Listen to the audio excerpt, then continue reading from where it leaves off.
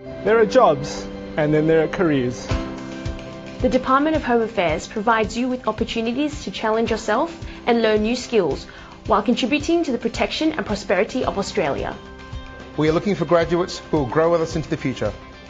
Strong leadership, shared values and culture, and a professional workforce are essential to our success. Our graduate program will launch your career, helping you to gain experience. You will build your knowledge, skills and networks through exposure to a diverse range of roles across the department. The program also offers orientation and induction, a grad support team and a mentor. We are looking for people who are as diverse as the community we serve. We believe our differences drive innovation, and our varied backgrounds help to broaden our perspective. The skills and knowledge you have gained through university and work experience can be of great value to this department and make a difference to all Australians.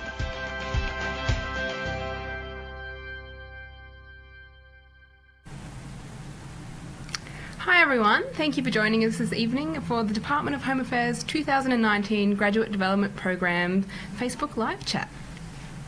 The two of us will be here this evening for the next 45 minutes to answer any questions you might have for us. We'll also be joined by a number of senior executive officers who will be talking about their experiences in the department and also the many opportunities that are offered to grads throughout the year. So before we do that, let's introduce ourselves. I am Jazz. My background is health science. I'm from Sydney and I'm a 2018 grad. My name's Shanae. Thank you, Jazz. My name's Shanae. I did a Bachelor of Forensic Science and a Bachelor of Criminology. I'm from Queenscliff, which is a very small town in Victoria, and I'm actually a 2017 grad, so I'm finished and I'm fully employed in the department now. While we're talking, we'll have a bit more to say, but please remember to keep asking us questions. Comment below, we'll see them, and we'll answer them live for you. Let's begin with some commonly asked questions now. It's a bit of a basic one, but it's actually a bit tricky to answer, and that is, what is a graduate program? A graduate program is targeted at university students in their final years of university, as well as people that have recently graduated. It's a paid entry-level position aimed at offering graduates an introduction into the workforce. The program is tailored to provide support and training, formal mentoring and career development planning. It usually consists of multiple rotations to give graduates exposure to the widest range of opportunities, which is huge in this department. I see it as one big year of basically networking and mentorship. So basically. Really good, yeah. So our next question is, what is the application process like? So it's a number of steps that are involved over several months. It's quite a lengthy process. So you need to be ranked for each stage in order to move to the next one. And we do aim to have offers to candidates by August of 2018. Now, I believe there will be a pretty large group of applicants, and the process is quite lengthy, so they do their best to get them out as soon as possible. But yeah, August is the estimated time. So we've actually got a video that will be rolling now about how to apply, so let's take a look at that.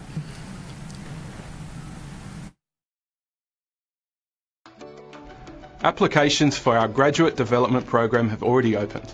You can apply through our website, homeaffairs.gov.au, or on the APS Jobs website.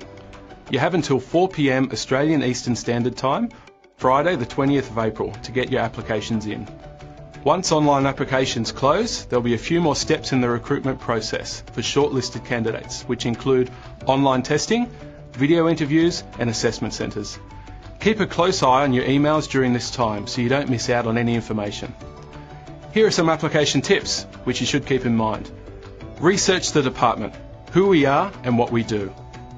Know why you want to work with us and what you can bring to the department. Provide relevant examples from your work, study or community roles. Don't forget to use the STAR method: situation, task, action, result. Be clear and to the point. If a word or page limit is set, make sure you stick to it. And of course, check your responses for grammar, spelling and punctuation. And lastly, make sure you check our Facebook group for more info and updates over the next few weeks. So hopefully that video answered a lot of your questions.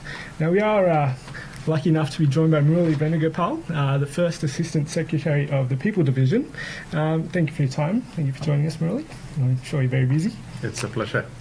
We've got a question for you each this evening, if that's okay. Yeah, sure. First question is, you invest obviously a lot of time in the graduates in the program, and I know you definitely did in my year, which was last year.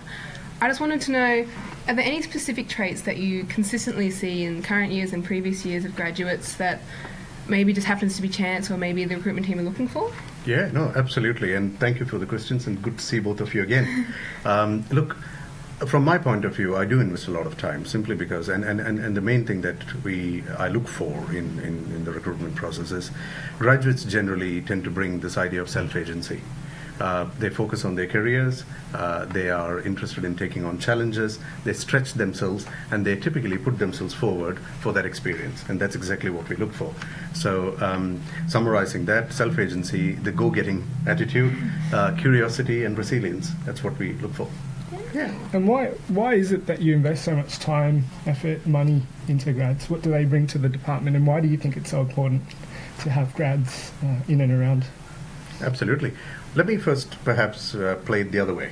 Let me say what we have on offer for the grads, and then come back to why grads are important to the department. Graduate programs have always been an important part of this department in the various shapes and forms that we've had it. Most recently, we became the Department of Home Affairs, and we have formed the portfolio of Home Affairs. That actually makes us a workforce 27,000 strong. And I think as a department, we are the third or fourth largest in the whole of the Commonwealth. And that gives us a great opportunity to be able to offer for the grads a whole range of career opportunities across the board. So as you know, we work across Australia and from around 53 posts all around the world, right? And that is quite a unique opportunity for our grads. They can work anywhere from counterterrorism to migration policy, visa processing to cyber policy, accounting, finance, HR, the whole lot, Intel, ICT. So that's what the department has on offer for grads. We have been growing our graduate program, so it was what I think in your year it was 35. 34, yeah. 34, and we now have around just under 80, and I want to keep growing it. What we see in that is obviously these are graduates who are fresh out from universities or new into the workforce. You bring fresh ideas, you bring a perspective which sometimes is lacking in an organization this is that large, where we don't necessarily have the level of turnover that large organizations typically don't tend to have, and it's good to have new perspectives come into the organization, and that's fantastic. You mentioned quite a few areas there that the department is interested in, has sections and stuff in. Could you give us a bit of information maybe about areas you've worked in or the area you're currently working through now? About me? Yeah. Oh, right. Just out of curiosity. Indeed. So I am the head of the people division, which essentially means I'm everything HR, including the graduate program. I think because of the virtue of my role, I'm very lucky to get a lot of exposure to all areas of the department. So I'm typically involved in a lot of the decision making which goes well beyond the remit of pure HR. And I think bringing it back to our department, that's actually a feature. We encourage people to get involved. We encourage people to be curious. And particularly, I think, coming back to grads, I think I said this in my answer to the first question, it is exactly those kind of values that we're looking for, and not only in your graduates, but across the board. We want our people to be curious, we want our people to be investigative, outside work as well as within work, and contribute more broadly into work and society. Perfect. And this year was one of the biggest intakes in the department's history, if not the biggest. I'm sure it'll be getting bigger and bigger. How do you see it growing over the next few years, and what can grads in the future, I suppose the grads watching, what can they expect moving forward? I think they can expect more of this. I do hope that we grow to 3-digit numbers for exactly the type of reasons that I outlined just a little while ago. We will continue investing in the graduate program.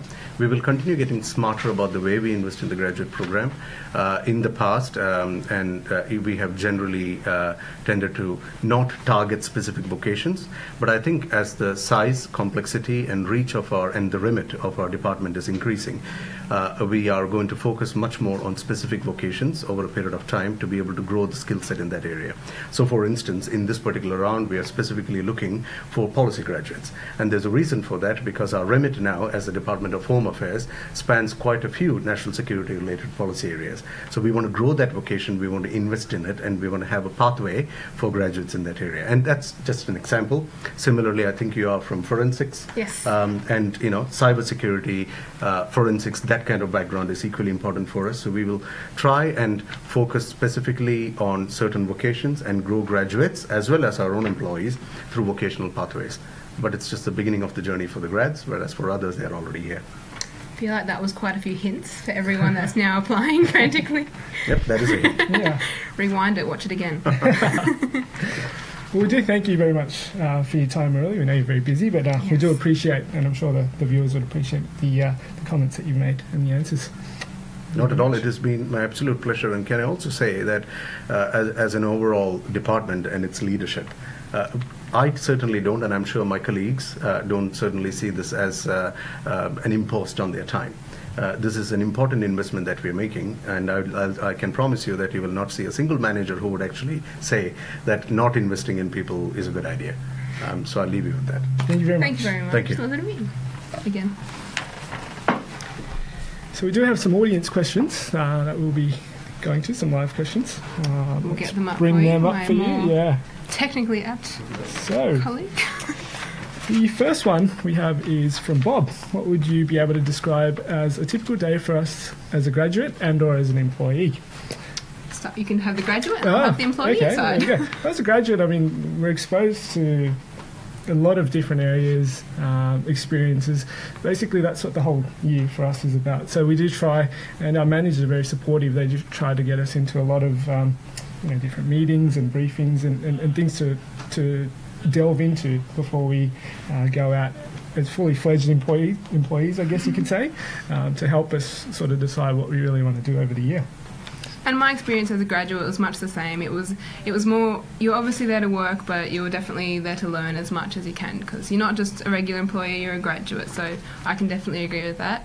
There's definitely a big difference between transitioning from a graduate to a full-time employee, being that I'm a lot more in charge of what I want to do. Like, I obviously have my job and I have my standard things, and that changes and adjusts to what's going on in the government at the time. Everything definitely changes very quickly, but it's a lot more set in stone, and to do anything additional, as in today, obviously I put my hand up, I wanted to be a part of this, and I spoke to my supervisor, but like any direction that you want your career to go, you really have to push it a bit harder. But the graduate program just sets you up so perfectly with that. You have so many connections, you know so many people, and you just know so much more about the department. So yeah, pushing yourself. So you get touch points into every different little area that's out there. Our next question, thank you. I hope we answered your question, Bob. Our next question is from Stephen. Given that the Department of Home Affairs is relatively new, how is the recruitment process similar to the recruitment or related departments in previous years, i.e. the Department of Immigration and Border Protection? We're following the same assessment process as last year. It's very similar, and from the previous year I've actually looked at both sides of them as well. Just can give you a little run through. Yeah, sure. There's obviously there's the online application, which is closing in just over 2 weeks. So definitely get your applications in. Plenty of time to do so. After that, we do move to cognitive testing, which is more sort of online tests. From there, we progress to video testing, and then finally the assessment centres, where you'll be working in a lot of teams, doing a bit of an assessment, and also having an interview with a panel. So it's quite similar to the last few years. I don't think it's changed much from where I was. The next one, thanks for that, Stephen, by the way. The next question we have is how many graduate positions are available this year? As I touched on and Morley touched on, it will be one of the biggest ones in history, so much bigger than this year. We're moving to around 100, hopefully crack that 3-digit mark that Morley mentioned. It was about 70 to 80 now on, but it's going to be bigger and better, I guess, next year as we move on. Much bigger from our 34 from last year, for sure. Yeah. We've got another question from Bob. What do you like most about working at the Department of Home Affairs? What is the most rewarding work that you've done so far? And what do you like least about working at Home Affairs? That is a tough one. Big, long question. Yeah. I'll have a go.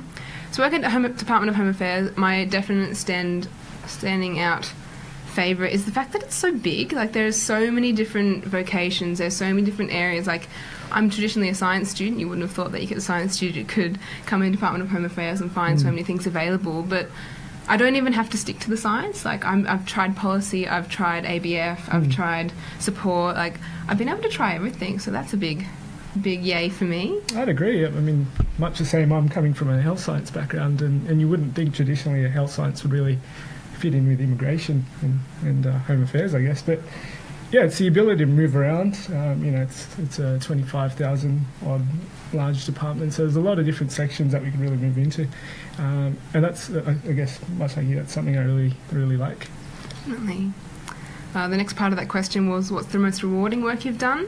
I spent last year my second rotation in an investigations division, and that was by far the most rewarding thing I've done, just because I felt like I was receiving work as it came in, like as it was relevant, and I was working on it, and I was giving output that was actually affecting people's lives and actually making a difference in what was happening, and like it really made me feel good, and like seeing what I'd done on the news, that was a huge thing for me, and I felt like I was really making a difference.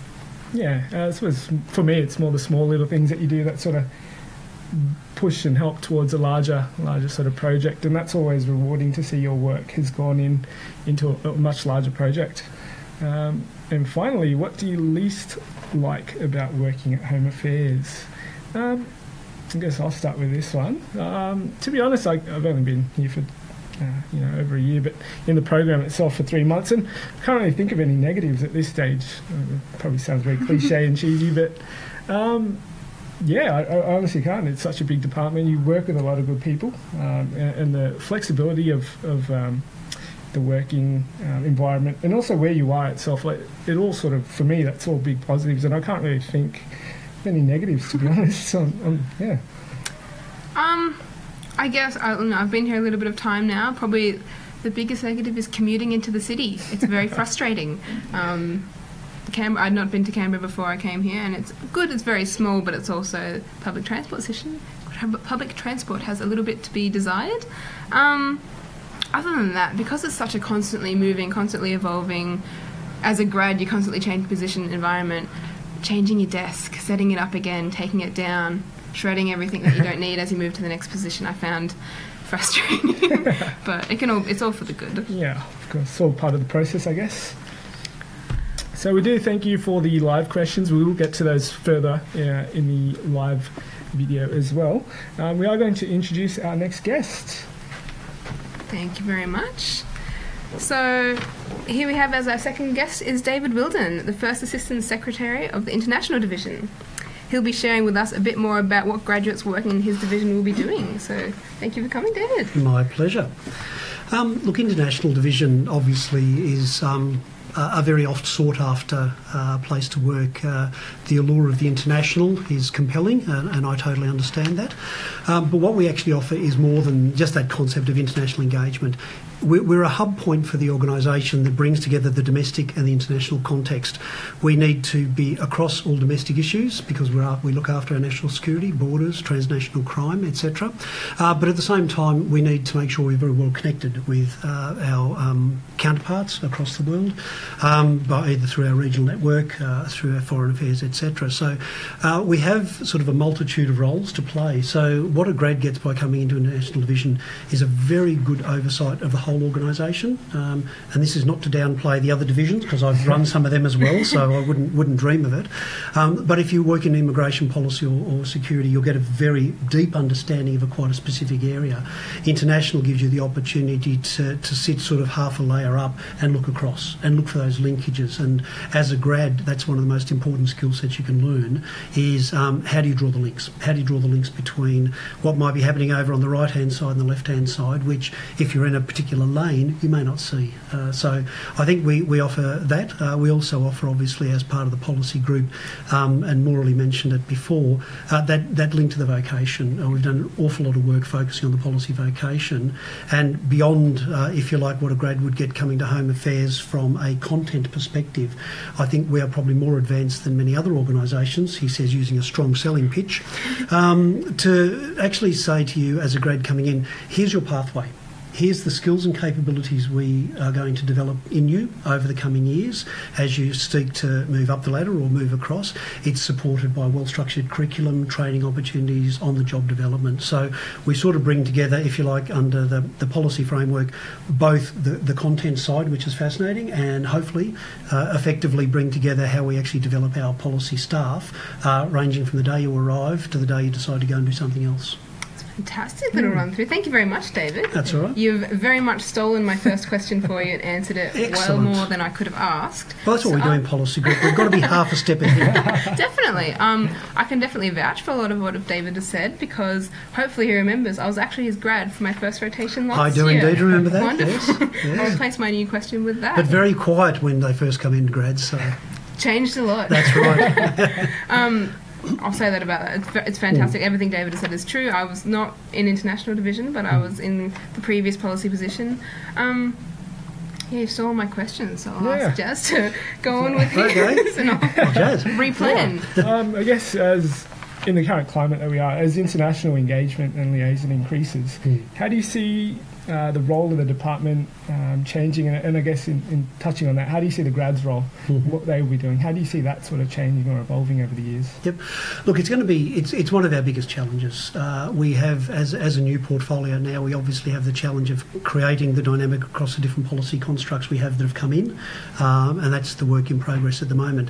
We're doing a review of our international footprint, because we now have, if you like, an extended network as other organisations have come in with offices overseas, be it within the department or the broader portfolio. So the concept, as I said, of that very broad range of content areas, a policy officer, and then obviously a grad as one of our junior policy officers, is now going to have to be looking at domestic circumstance, international circumstance. You will, for example, in international division, be sitting in a team that might cover a particular geographic profile or a particular issue, say transnational crime or people smuggling. All of those issues are complex, and all of them aren't linear. So you're going to have to both become the expert, if you like, of your particular country or your particular region, and then you're going to lay across that. So in that region, in one region, for example, the priorities might be around trade and traveller facilitation and visas, etc. In the other, they're national security. In the others, it's countering foreign interference, it's counter-terrorism. So every role you will have a slightly different emphasis, although the core, in terms of the skills you need, being smart, energetic, writing well, writing fast, learning the disciplines of the cabinet process, learning the disciplines of briefing ministers. They're the sort of things you're going to learn in those early days that hopefully as you move into those different content areas, or you have to look across more broad spectrums of work, they're the things that will equip you well to do that. Right, sounds pretty interesting. Got another one for you. Okay, I'll give it a shot. Time to recover. This will hopefully help the people that are successful applicants, but also might help everyone that's currently watching that isn't applying and is actually already a member. What do you find what are the qualities you find in an outstanding grad? Like what are the feedback what's the feedback you hear that you really like, and the traits that you look for if you had the choice yourself to choose them? Look, I think successful grads come from the balance of self-confidence and humility. We have, you've all been selected above many others to join the department, and you bring with you the skills that you have developed through your period at university, some in the workforce, as our profile's quite broad. The last thing we want is grads that come in and say, well, I have studied this at university, therefore I know. You do know lots, but there's also a lot more to know. So bringing the humility to say, I'm here to bring the skills, knowledge and experience that I have with an enthusiasm and an energy. Home Affairs is probably one of the most dynamic portfolios I've ever worked in, and I've been working for 36 years in the public service. Our capacity has been tested, but we've all really enjoyed it, I think. And partly that comes down to the nature of the people and what they bring. We're not an old bureaucracy. We aren't time watchers here. We are looking at nation building. We are looking at how do you bring to bear your skills and knowledge to achieve an outcome for government. So the government sets the agenda, we service the government of the day. When you have a portfolio as broad as Home Affairs, the ambitions are high. We have an executive who wants to take this country forward. Our role is to support that. So you need the energy, you need the enthusiasm, you need the skills. What we offer you is the support and the pathways that hopefully you can bring to bear the best of your skills, have the humility to learn from others. Old people like me that have been around a few years can help you learn. Take on mentorship, take on relationships outside your work area that says, you as an individual need to be developed, and you as a professional officer need to be developed. How can we join up to do that? Thank you. Yeah. I guess one final question, I guess drawing from 36 years of experience. Yes, yes, Sonny, yes. What's something that sort of stuck with you, I guess, over the years and something you'd pass on to all the viewers? Be courageous. I mean, one of the things that we often say, when you read APS papers, some of the lexicons, one of the criteria of getting into the senior executive, which I mean is courage. It applies at all levels. It's the courage of your convictions and the courage of your ideas. It's your ability to put them on the table, knowing that sometimes we'll go, yes, thank you so much. We'll come back to that. I'm a firm proponent of the concept that every idea has its day. I've watched things that other people have talked about be implemented 5-7 years later because perhaps the time isn't right. But if you don't have the idea, if you don't table the idea, it'll never have the opportunity to be tested and never have the opportunity to be implemented. It's very easy to fall into the setback to say, I'm here to serve my boss. No, you're here to challenge your boss. You're here to actually say, I've had some really good ideas. I've been reading all this and I bring a fresh mind and a fresh intellect to this problem. Maybe it can be this. Might be put aside, but I would really encourage everyone, and I think I've partly succeeded because I've been prepared to ask the dumb question, and someone, may turn around and say, that's a dumb question. I say, okay, well, great, but I've at least asked it.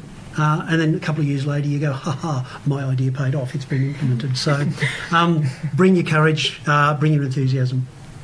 Well, thank you so much for your time today, David. That's all right, pleasure. I hope that it's helped everyone listening, and it's definitely actually helped us. Cheers. Too, so thank you very much.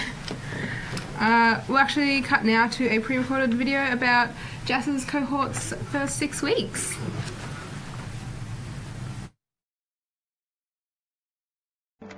My time with the Department of Home Affairs so far has been a fantastic learning process in which I've learned so much about working for the APS and how this department makes a profound impact on the Australian community as a whole. My first 6 weeks here have been challenging and exciting. I've met so many new people from the graduate team who have given me so much insight into my career progression and the different areas within this department, and in that I've gained a better understanding of how it works. I moved here not knowing anyone, and now I have a great new group of friends. My first 6 weeks within the program have been amazing.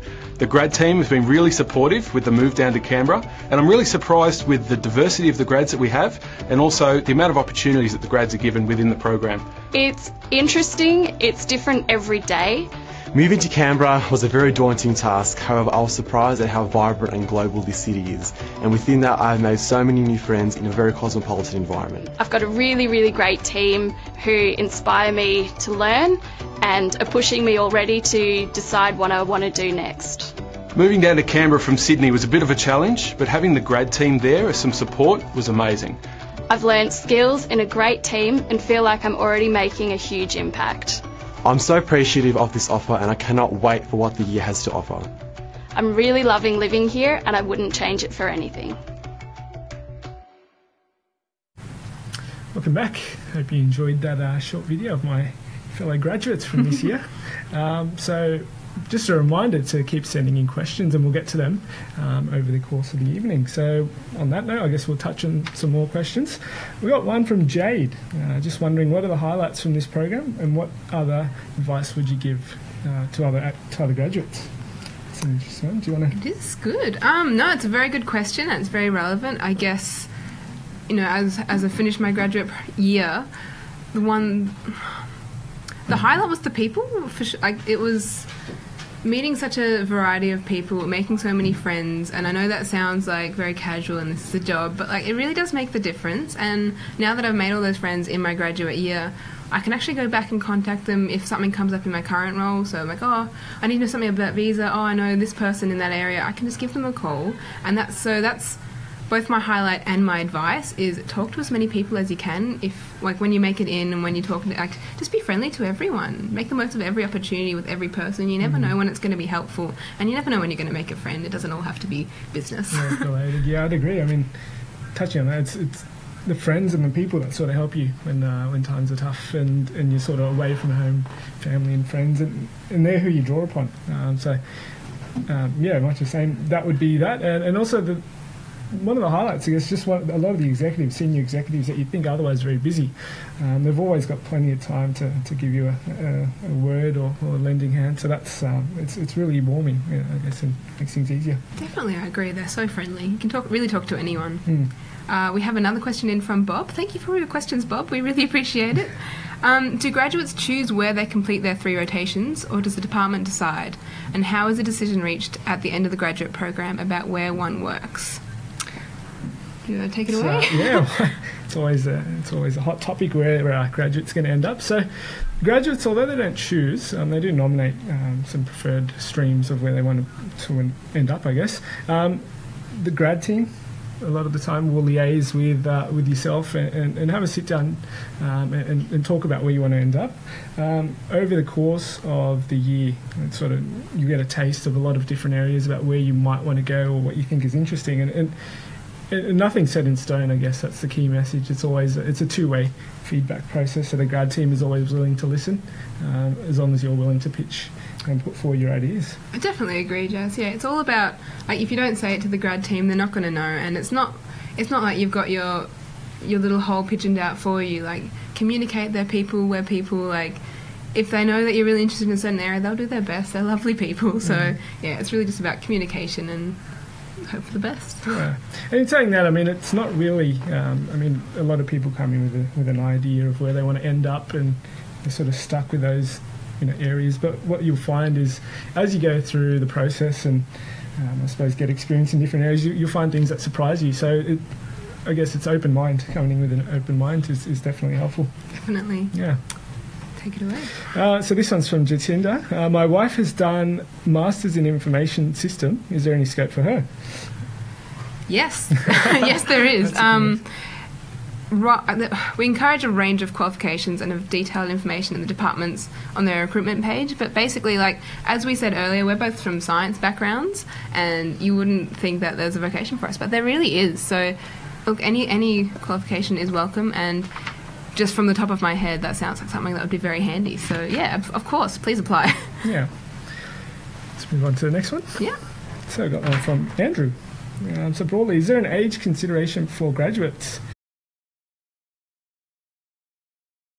Sorry about that, we just had some technical issues, but we're back up and running. Maybe redo that whole question just in case. I'll just repeat Matt's question. So Matt asks, are staff members that have completed the grad program looked at more favourably than those who haven't when applying for promotions? And basically, as we were saying, not quite, no. Every job is assessed based on merit. So although it doesn't specifically favour you in one sense, the grad program does help you gain many skills and experience along the way that would, I guess, ultimately help you with that application. Yep, basically that's true. Doesn't change anything. Gives you help, but no, it's not looked at in the criteria. Thank you very much for your questions. We've still got a few more that we'll answer later. But right now, we'd like to introduce our third and final guest, Melissa Golightly, Deputy Secretary of Visa and Citizenship Services. Thank you very much for coming. Hi, thank you for having me. This is really great. Also, apologies again for our system just dropping down. Yes, I just noticed that outside. Sorry. I promise I didn't break it. No problem at all. Yeah, so Melissa actually started off as a grad. I did. And has now reached lofty heights of DepSec. Yes, see, what can happen? Yeah. So I guess you've worked through a number of federal agencies and along the way you've ended up here. Yes, I have. Yeah. So I started as a grad in the Australian National Audit Office, which still exists. I didn't break that either. And from there I went into a policy and program department, and in those days it was called Department of Employment and Workplace Relations. And it is now called Jobs and Innovation. And so it's still there too, just with a different name. And from there on to Department of Human Services and on to here. Mm-hmm. So, worked across quite a number of areas in the APS, which I think just goes to show how varied the work can be. And within each of those departments, I did about 5 different jobs anyway. So, lots to consider, lots to learn, lots to experience, across the whole APS, and the graduate program is a really good way of getting an entry into what's possible, but just learning what's possible, but the opportunities that it gives you throughout your career is just amazing. Really very glad I came in as a graduate. So we've got a lot to look forward to. You have. It's a really big year. It's a big adjustment, of course, particularly for those people who have to move to Canberra and away from family, away from friends. But it's also a big adjustment from uni to full-on work. I mean, obviously, lots of us work through uni, but it's full-time, intense. Lots expected of you, but there's also lots to learn in that year. And I think that's the other thing. It's probably the only time in your career that anywhere, whether it's here or anywhere else, that public service, private sector, that you'll get a whole year devoted to your own development. And so you need to take that opportunity. But the rotations, I think, are really great. They get to give you a taste of what all the different areas of the department are. And sometimes the temptation is to select areas or rotations that might be very similar to what you've already done or to your qualifications. And I would actually say make sure you do at least one rotation in a completely unrelated area. In fact, try and do all three because you just don't know what you don't know. And I had that opportunity to do 3 completely different rotations, and you learn something from all of them. But most importantly, you learn to not be blinkered about what might be possible. And that was a big thing for me coming out of the graduate year as well. Yeah.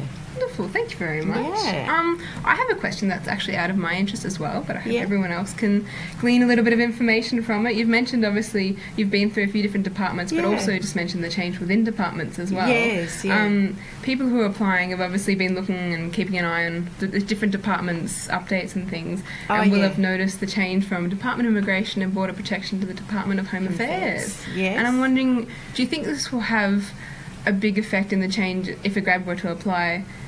If they're applying for immigration versus Home Affairs, has it changed anything, or in your group specifically, or in general? Look, I think it hasn't changed how you would apply. It has definitely changed what options are available, because of course now Home Affairs does even more things than Immigration and Border Protection did, only 3 months ago. So it changes what's possible in terms of opportunities, what you can learn, what rotations will be available, what things you'll be exposed to. So it's just made a broader range, and the more experience that you have, the more you're exposed to, the more competitive you are in the next step that you make in the public service or indeed outside. So all of these skills that you're learning are as valuable in the private sector as they are in the public sector. So that's the other fantastic thing, I think. Good news. That's a good point. I think I want everyone to go to the private sector. I want you to stay in the public sector. But and look, my background is in accounting. I'm a Bachelor of Business. And so particularly when I went through the more traditional pathway would have been into chartered accounting or tax work, etc. But the opportunity came up for me to join the public service, and honestly, I've never looked back. Never regretted that decision. Yeah. It's a good point. I think when I was applying last year, we were still under DIVP, Department of Immigration and Border Protection, and now with Home Affairs there's ASIO and Office of Transport Security. So you never know where it could lead to and what opportunities you get. Yeah. The work was very varied anyway, and it's just got more so. Yeah. So did you, I guess, when you started as a grad, did you ever think you'd reach to where you did? No.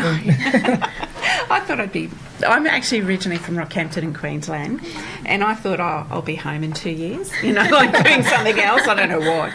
But, it's been more than 2 years. No, I never ever thought. And the piece of advice I would give to people is apply for jobs or look for experiences that are going to stretch you by all means, but that you're going to enjoy.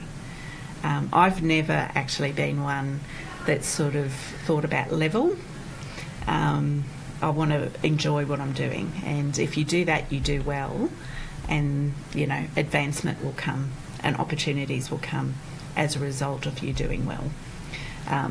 That's one thing, again, doesn't matter what workplace you're in, good performance stands out, and people want good performers. They don't want people who are struggling, or they don't want to put people through that. That's not nice for anybody. So, or someone that doesn't like what they're doing, that shows, and we see that in all walks of life. So that would be the advice I'd give anyone. Look for things that you, are going to enjoy doing, but don't mix that up with what you're comfortable with. It's got to stretch you, you've got to learn, you've got to be continuing to grow and build new skills. But look for the enjoyment, and the rest will follow. Yeah, it's a great piece of advice from, I guess, not only grads, but people who've been in the APS for decades. Yeah. If you're not enjoying it, you're doing it. Definitely. Yeah. Just like they tell you in school, don't do subjects you don't like. It's hard. It's harder to perform. It's not that you won't, but it's harder. And, life's too short. I love what you do. I definitely agree. Yeah. Maybe one last quick question for anyone. Just, Deputy Secretary of Visa and Citizenship, can you give us maybe a glimpse of what kind of work that entails, especially for a grad, so really, really baseline? What's going on? Well, how long have I got? Sorry. So basically, the whole aim of the group is to make sure that the people coming to Australia are the people that should be coming, so they meet their obligations. But even before that, the whole point is Australia's economy is actually these days very much built around a couple of key industries, and one of them is tourism. Another one is education. A third of Australia's economy is around education. So, for example, if our tourist and student visas don't work, if that system doesn't work, then the country suffers economically, let alone all of the wonderful diversity that those people bring to us. So it's a very key part of Australia continuing to be a place that is resilient, that has a good economical base, and something and a place that can grow. So, but also visas are the way that we attract others with skills that we might have gaps in our own economy. So new emerging industries, or industries where our internal demand can't keep up. Sorry, our internal supply can't keep up with the demand. So it's a really important part of advancing Australia. Definitely. But equally, while we welcome all of those people, whether it be for a week's holiday or for something more permanently, that there are obligations, and we take seriously that border protection stuff, the protection of our own citizens, and so we want you to behave when you're here and not do something bad. So there's a whole lot of that, and then of course we've got the citizenship side, and that is such a valuable commodity, in that it's where we very much commit to signing up to what it means to be Australian, and share in the values that the rest of the community has. You make the decision that, yes, you want to join that community and be a very positive influence on that community. So, and citizenship, once conferred, very hard to remove it. So we take very seriously that decision-making that goes around whether somebody has met the standard for citizenship. So again, we really do want people to take that step. We want to welcome people into the community as citizens, but there's also an obligation to be met as well. So everything we do, and there's a whole lot of stuff that lies under it, but they're the two goals. Life-changing things. Yeah, they are very much so for the country as a whole, but of course for the individuals that are getting the visa or citizenship, and of course for their workmates, their fellow holiday makers, their fellow students. The influence is very wide and very deep. Wonderful. Thank you very much, Melissa, for your That's time. okay. We do appreciate your Anytime. experience and comments. So thank you, everybody, for tuning in tonight. We're going to quickly squeeze in one question before we go in. So They let's get it for me. that out. Right. Oh, here we go. We've got a citizenship one. Oh, God. So I have a I can query answer with it. citizenship requirement. I wanted to ask if applicants needed to be an Australian citizen at the time of application or at the time of commencement, if successful. So with this one, just to wrap up, I guess you need to be an Australian citizen by April 20, the day applications close. So that's the requirement for citizenship. That's all we have time for today. We do thank you all very much for tuning in and asking all the questions. If you have any further questions, feel free to email us, Whirlpool Forums, LinkedIn, Facebook, leave a comment below. Don't hesitate, and the grad team will definitely get back to you with that one. Thank you, everybody. Thank you very much, Thank you. Melissa. Thank you for having me.